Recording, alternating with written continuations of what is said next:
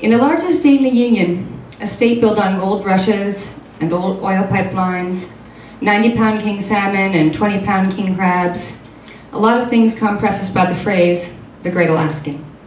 There's the Great Alaskan Salmon Bake, and the Great Alaskan Lumberback Show, and the legendary 8.6 Great Alaskan Earthquake, and of course, a species of larger-than-life male citizen who shall be referred to from here on out as the Great Alaskan Dad.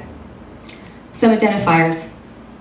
The Great Alaskan Dad flies his plane on floats in the summer and on skis in the winter.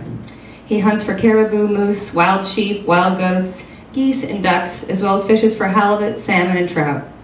No matter where he goes, his outfit remains the same.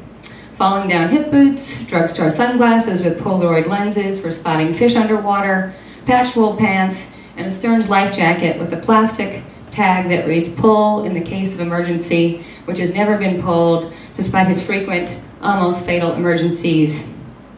A buck knife, the blade stained with dried, unidentified blood and slime, dangles from a lanyard somewhere on his person.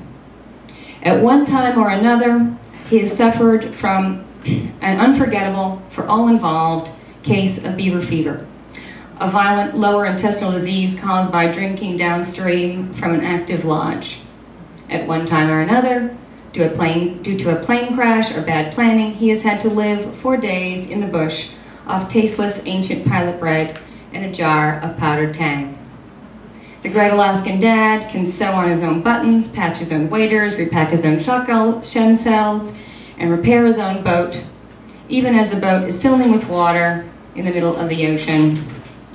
The Great Alaskan Dad can land a Piper Cub on a 150-foot-long gravel bar, which is technically impossible, at least according to all aviation authorities. He can outrun a grizzly bear by running very fast, or at least faster than his hunting buddy, which, by the way, according to the Great Alaskan Dad, is the only way to survive a grizzly bear, so don't curl up, play dead, and make yourself into a human meatball like those dopey forest rangers advise. He can make a fire out of wet wood in the middle of winter, just as the blizzard starts, using his last match, which he strikes with his fingers, nearly, but not totally, paralyzed by frostbite. He can and will also defend the veracity of the above three claims to the point of shooting saliva across the room, should any family member dare challenge the few overly extravagant or Jack London-esque details therein. In addition, though he might not bring this up around the campfire, the Great Alaskan Dad has invented a diaper out of alder leaves and garbage bags when all the Pampers that the Great Alaskan Mom packed happened to fall out of the raft. The Great Alaskan Dad has piloted a plane while his airsick Great Alaskan child projectile vomited inside the fur-lined hood of his parka.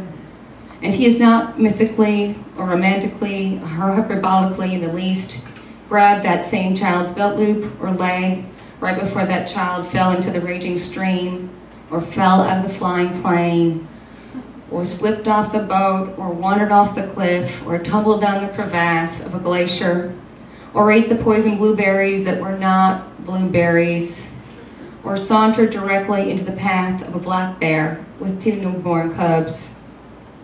Where all this experience might not help him, though, is in the land of toothbrushes and crustless peanut butter sandwiches, recommended daily vitamins, and monsters under the bed. In short, the world of domestic survival, which is where my Great Alaskan Dad and I land the first summer after my parents' divorce. It's June, the first week of salmon fishing season. For the past 6 months, I've been away from Anchorage, Alaska, where I grew up, in order to relocate with my mom to Baltimore, Maryland, her childhood home. The first day I'm back up north, I find out that Dad has moved from our old house by the mountains into a new house across town. The house is big and sunny and filled with lots of wall-to-wall beige carpeting, but no furniture. It's 8 o'clock at night. Time for bed, Dad says. He rolls out 2 identical down bags designed to keep you warm in temperatures up to 40 below on the beige carpet. I hop in my bag, crumple up my jeans for a pillow. The sky through the windows is a blazing, sun-heated white. We have no blinds or curtains. Shut your eyes, he mumbles. I shut my eyes. But I'm 8 years old. I squirm, I hum, I kick Dad, whispering, I can't sleep, can you sleep? Over and over. Tell your brain it's nighttime. Your brain will believe anything if you say it over and over.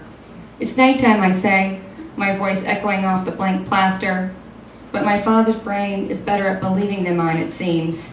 He is asleep already, his mustache twitching in mid-dream.